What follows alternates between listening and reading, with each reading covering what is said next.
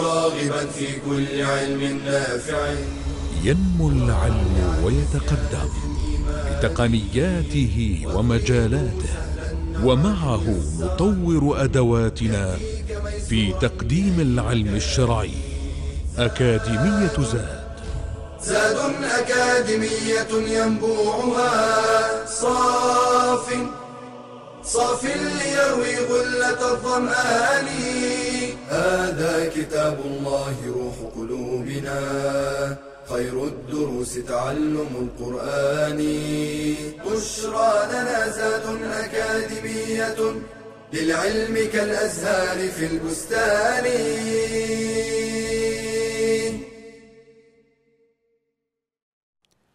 بسم الله الرحمن الرحيم. الحمد لله رب العالمين، وصلى الله وسلم وبارك على نبينا محمد وعلى آله وأصحابه والتابعين لهم بإحسان إلى يوم الدين. In the name of Allah, the Compassionate, the Merciful, all praise is due to Allah, and may the peace and blessings of Allah be upon His Prophet Muhammad, his family, his companions, and his followers, all unto the day of reckoning.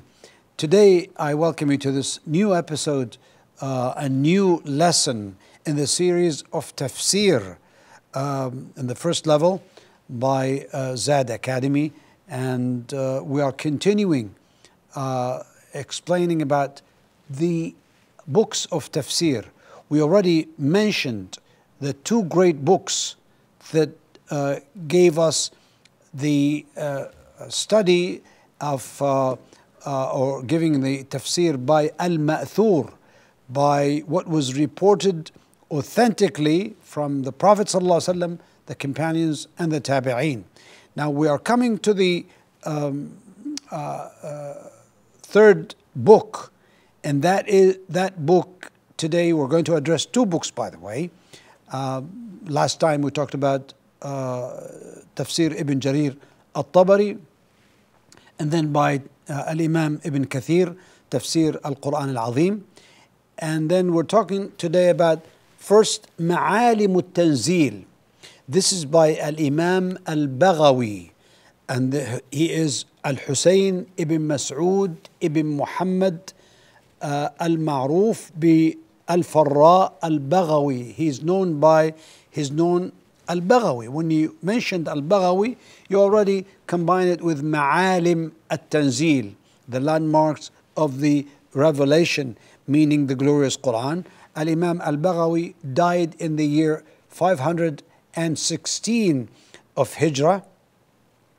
And again, when we're coming to Shaykh al-Islam Ibn Taymiyyah rahimahullah, he actually gave us a statement on when he was asked about what is the most close books of tafsir to Al-Quran and Sunnah. Is it Al-Imam Al-Zamakhshari, or Al-Imam Al-Qurtubi, or Al-Imam Al-Baghawi?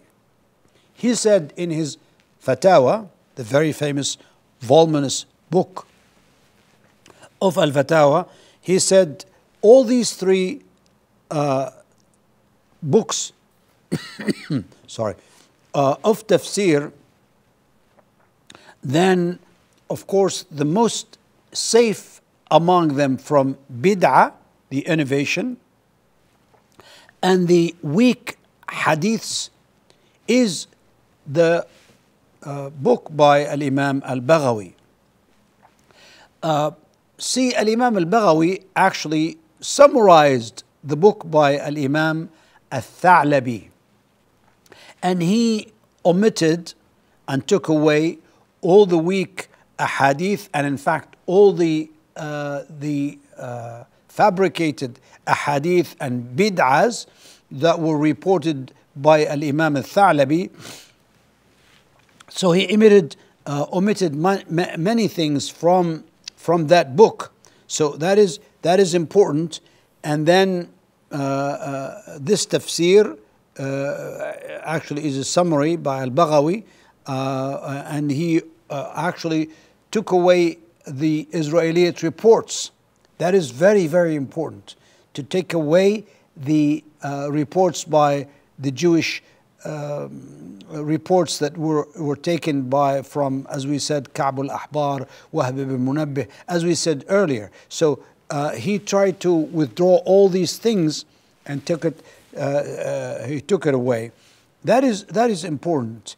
And Al-Imam al-Baghawi did a great job in this respect. He actually cleaned his own book, which is basically a summary from Al-Imam al-Tha'labi. And that used to be done in the earlier times. They used to summarize books. They used to carry from other books, sometimes big chunks, but they would say that I went back to such and such Imam, I'm taking this from him. The most important thing is that they were carrying the knowledge. They want to pass on the knowledge to the readers and to widen the use and dependence of Muslims upon these. And of course, in this process, they would modify, they would increase, they would correct, they would authenticate some of the hadiths. And that is very important. Nowadays, we of course, in recent decades, we witnessed, alhamdulillah, many good editing of the earlier books. And we have people both in tafsir, in hadith, in aqidah, in many of the fields of Islamic knowledge. Alhamdulillah, we have students of knowledge who would come back and edit and try to substantiate some of the hadiths reported, and to clean and to explain linguistically and lexically all the meanings of terms that are used in the earlier books. And that is a great work. It's to serve the knowledge and to make it clear to the students of knowledge, and to even warn them against something like this, and to compare copies that were found in manuscripts in this particular library or that particular library, which is to serve that field of knowledge. Very, very important. And the work by Al-Imam al-Baghawi rahimahullah is of this kind. That's why it is so important in this regard. Let me go to the next one, which is Al-Jami' لأحكام القرآن by Al-Imam Al-Qurtubi. Now, Al-Qurtubi from Qurtuba in Andalusia, today's Spain, and Al-Imam Muhammad ibn Ahmad ibn Abu Bakr Al-Qurtubi died in the year 671, rahimahullah, and he wrote his book Al-Jami' لأحكام القرآن. So the collective work regarding the rules of the glorious Quran. Now, Al-Imam Al-Qurtubi, although he used to follow the Maliki madhab, was famous for not being so, held by following only his own madhab, or saying that it is the only one correct. No, he actually took, regarding the ahkam, all the rules of the glorious Quran regarding fiqh and so on. He used to go to opinions of other scholars, mashallah, whether it's being Hanbali or Shafi'i or Hanafi, and of course besides the Maliki.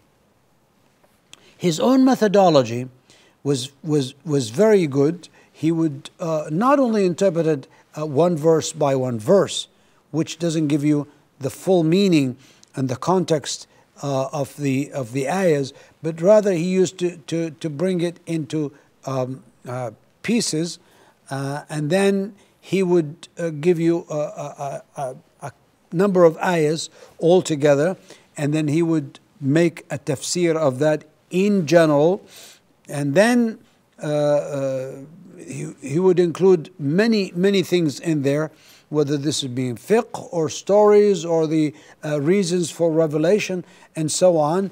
And then, although he was really basically looking after the fiqhi issues in these ayahs, and then he would pass on the rules, and then he would give you the evidence or dalil from the ayah itself. And of course, mashallah, he had a wide knowledge, he had a great knowledge, that he would even discuss the various opinions of fuqaha regarding a particular issue or a particular reason for revelation, or